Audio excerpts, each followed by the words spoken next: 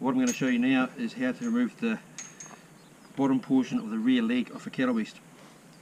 Obviously you can see here's a nice joint. The leg comes up here, and it's just, as you roll over you'll feel a bit of a dimple just in here.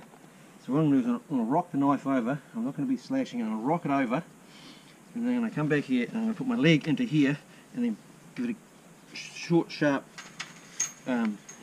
yank down here, and that will open that joint right up, and then I'll just be able to cut it off.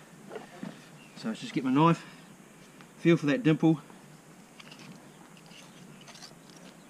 just rock it over.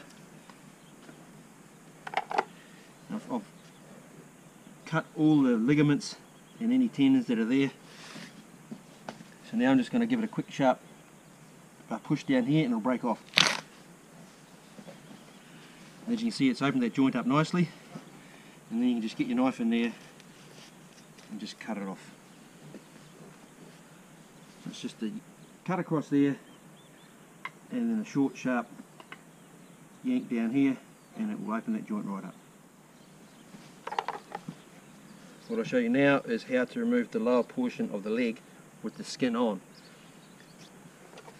So you can see the leg I've got it tied back here, so it's up in the air a bit. And you'll see here the leg comes up. Now it's pretty much, you're just going to cut across on that same line. So if I get here and just roughly look down that same line, I can just rock the knife over there, and I can see that joint in there. So now I can give it a quick sharp yank and that will break off, or even a small yank, just like that. So then you get your knife in there like that and cut it off.